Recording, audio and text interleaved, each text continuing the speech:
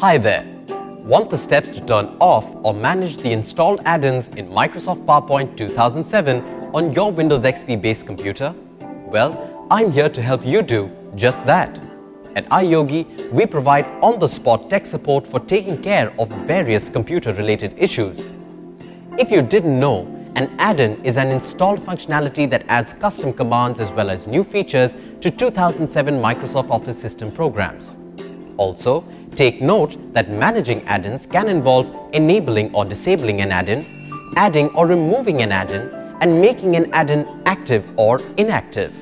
So, here's how you can turn off or manage the installed add-ins in Microsoft PowerPoint 2007 on your computer. Follow me. Open a new PowerPoint slide. Click the Microsoft Office button. Click PowerPoint Options and then click Add-ins. In the Add-ins box, identify the add-in that you want to enable or disable and note the add-in type located in the Type column. Select the add-in type in the Manage box and then click Go. Select or clear the checkbox for the add-in that you want to enable or disable and then click OK.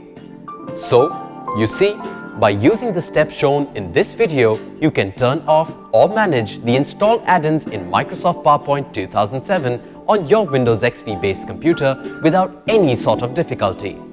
Don't you just love technology? At iYogi, we're always here to help you get more out of your PC, along with its related software and programs.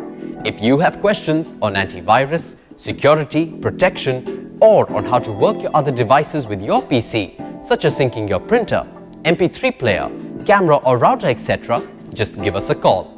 We'd be delighted to help. Go ahead, have fun with your PC. Good karma!